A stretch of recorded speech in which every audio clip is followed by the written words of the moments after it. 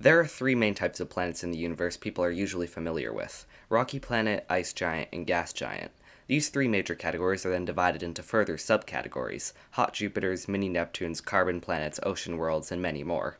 But then there are types of planets that don't really fit into any one category and so need their own. And the best example I can think of is puffball planets. Puffball planets are extremely weird. Essentially, they're any planet with an extremely low density. I'm sure you've heard that Saturn is less dense than water, and so could float if there was a body of water big enough to hold it. Puffball planets take this to the ultimate extreme, with some having densities comparable to things like styrofoam.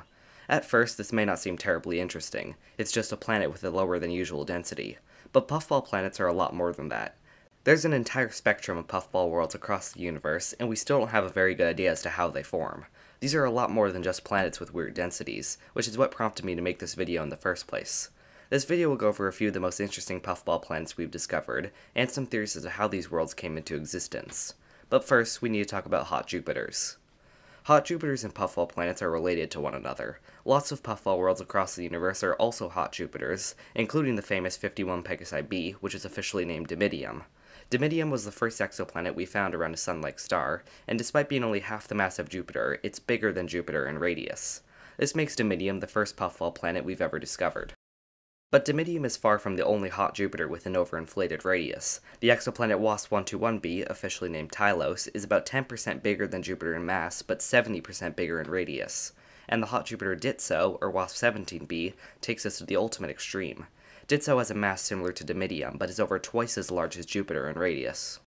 This makes Ditso one of the largest planets we know of in the universe by radius, and it's not even half Jupiter's mass. The hot Jupiter Boca Prinz, or WASP-39b, is even smaller. Boca Prinz is just 28% of Jupiter's mass, but a full 120% of Jupiter's radius. These overinflated hot Jupiters are also known to host some weird weather patterns. The Hubble Space Telescope was able to create a simulation of the temperature variations on Tylos, finding gigantic cyclones on the day side in a constant state of forming and being destroyed. It's the most detailed weather map of an exoplanet ever made. Ditso was also discovered to have clouds made of vaporized silicon dioxide by JWST. Ditso has clouds made of vaporized quartz. Of course, having clouds made of vaporized rock should tell you that these planets are extremely hot. They're called hot Jupiters for a reason, after all. The temperatures of Dimidium, Tylos, and Ditso are all measured in the thousands of degrees. They all orbit extremely closely to their stars. Both Dimidium and Ditso take about 4 days to orbit their stars, Helvidios and Diwo, respectively.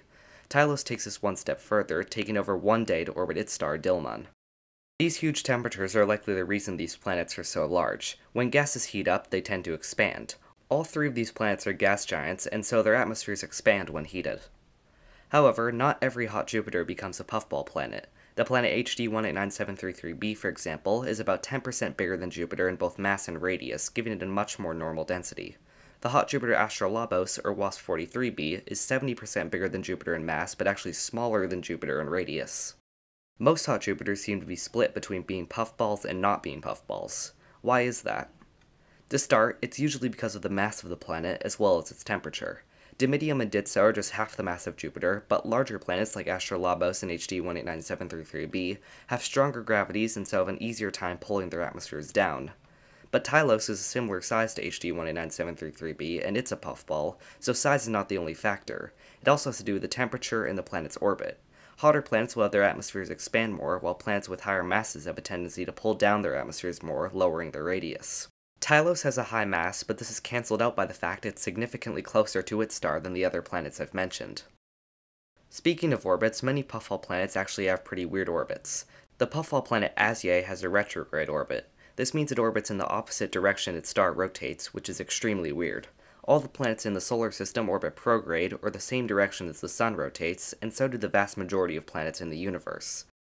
Retrograde planets are very rare, and so having a retrograde hot Jupiter puffball planet is exceedingly unlikely, and we only know of a few of them. Of course, this is because larger planets on short orbits are easier to see by most methods of planet detection, so it makes sense we've seen such unlikely worlds already. But the weird orbits of some puffball planets don't even end there. This is Poiera, or WASP-79b, a planet about 90% the mass of Jupiter but twice Jupiter's radius. Poiera orbits an F-type star called Montuno on an orbit that takes about 3.6 days to complete. But Poiera doesn't orbit along the star's equator like most planets do. Due to the way protoplanetary disks form, all major planets should form along the star's equator, as that's where the majority of material will collect. That's the reason all the solar system planets orbit on the same plane. Even the retrograde planets like Azia at least orbit on their star's equators, but not Poiera. Poiera is on a polar orbit, meaning it orbits at almost a 90-degree angle from the star's equator. If retrograde planets were unlikely, polar planets are essentially unheard of. There's really no way for a planet to form on an orbit like this unless it was somehow pushed onto it by some other gravitational force like another planet. We really have no idea how Poiera got like this, and the fact that it's a puffball only makes it more interesting. But even with all these weird orbits, that's not the main reason these planets become puffballs. Temperature seems to be the most important factor here. A balance of the right size and temperature is needed to create these planets, which is why puffball planets seem to get rarer as the mass increases. But because the gas needs to be hot to expand, colder versions of these worlds should be impossible. At least that's what we thought. Kepler-51 is a sun-like star around 2,600 light-years away from Earth. It's orbited by 3 known planets, Kepler-51b, C, and D. These planets are about 3, 4, and 5 times more massive than Earth respectively, so significantly smaller than the puffball planets so far, which have all been around Jupiter's size. At least they are in mass, not in radius. All 3 Kepler-51 planets are puffballs, and they have some of the lowest densities ever found on a planet. Kepler-51b, despite being about 3.6 times more massive than Earth, is slightly less than twice the radius of Neptune, a planet 17 times more massive than Earth. It's also significantly colder than the rest of the puffball planets, with temperatures measured in the hundreds of degrees, not the thousands. Kepler-51c is even bigger, with a radius bigger than Neptune's despite being only 4.5 Earth masses. And Kepler-51d is by far the strangest of them all, with a radius nearly identical to Saturn's, a planet almost 16 times more massive than it. To make things even weirder, Kepler-51d, from what I can tell, likely only has a temperature a bit higher than 100 degrees Celsius, which is nowhere near hot enough to produce a planet this big like other puffballs. There are very few other examples of planets like this. Kepler-87c might be a colder puffball similar to these worlds, but I can't find any good sources about it. But even if Kepler-87c is similar, the fact that there are 3 puffballs all in the same system should show that Kepler-51 is special. I can't find any good theories as to how the Kepler-51 planets got to be the way they are today, but something in the system must be causing the planets to become puffball planets if there are 3 separate instances of it. There's also the possibility that these planets have thick ring systems that are causing us to overestimate their sizes, but this seems unlikely. Unfortunately, the Kepler-51 planets have pretty long orbits, with Kepler-51d taking 130 days to make one orbit around the star. This makes studying them difficult, as we don't get to see their transits very often, and so don't get good opportunities to see what's in their atmosphere. The system's huge distance away from us only makes this problem worse. 2,600 light-years is a very hard distance to do science at.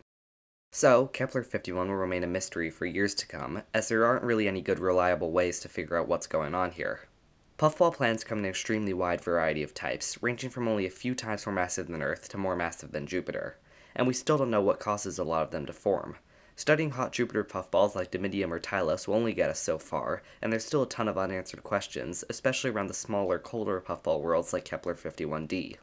These types of planets are simultaneously some of the easiest to study, with the short orbits and large radii making them incredibly easy to see, and some of the hardest, with large distances and much smaller sizes.